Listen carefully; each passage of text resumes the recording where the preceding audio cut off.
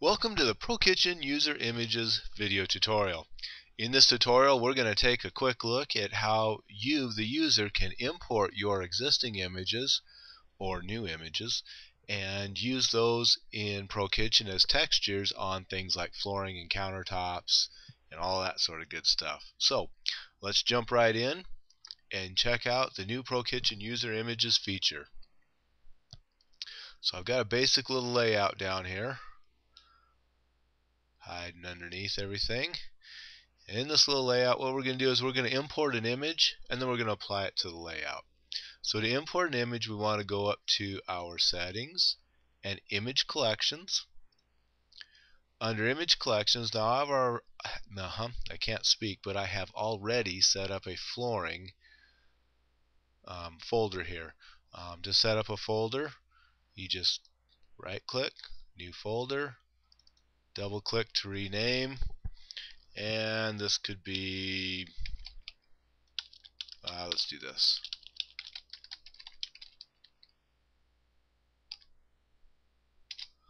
There, we've got some flooring and we've got some countertop images now.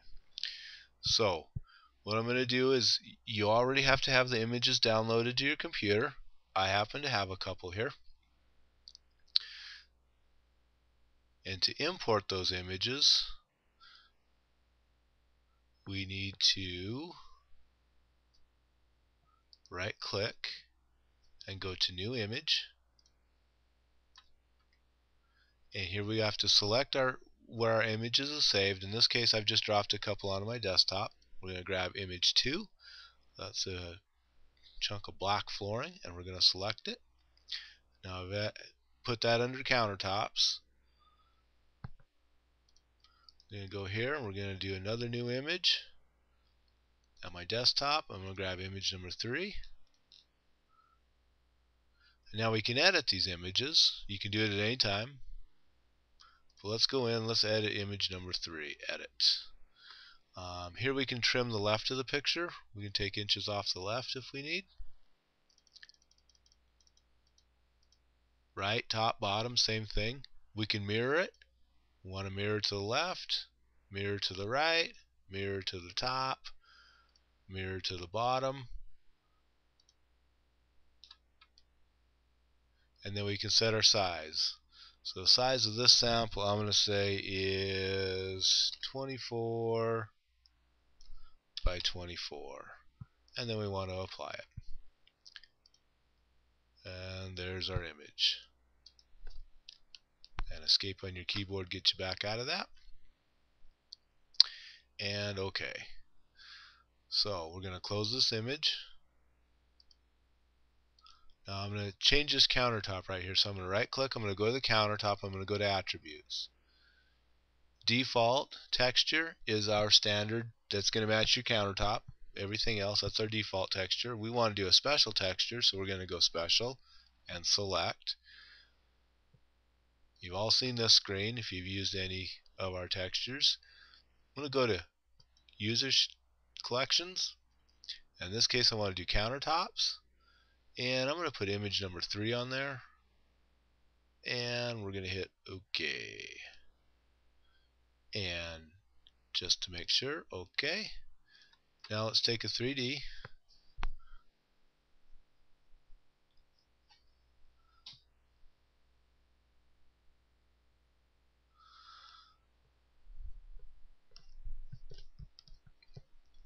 And here's our 3D image. And there is our user shape on the countertop. We don't like that user shape? Fine. Let's go get a different one. Attributes, I'm sorry, not user shape, user texture. Special, select, collections. We're going to grab our image number 1, which is our flooring image. That's one that I imported as well. And OK, and 3D.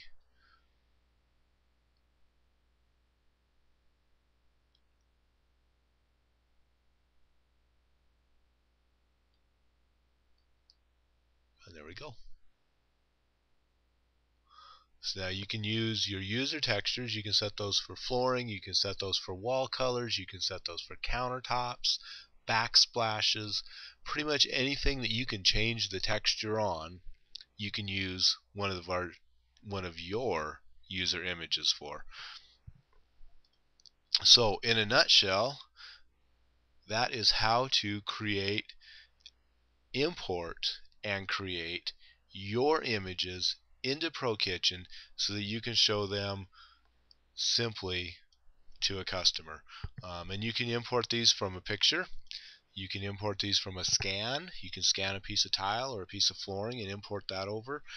Piece of wallpaper, whatever it is, you can either use a scan, you can use an image, a picture, whatever it takes. You just have to have an image of that on your computer. Hey, you got a picture of yourself, you can drop that in there and you can use that as your image, and you can have yourself on your countertop if you really want to. So it might be a little extreme, but it's certainly doable with the new ProKitchen user images. Thank you for watching this video demo.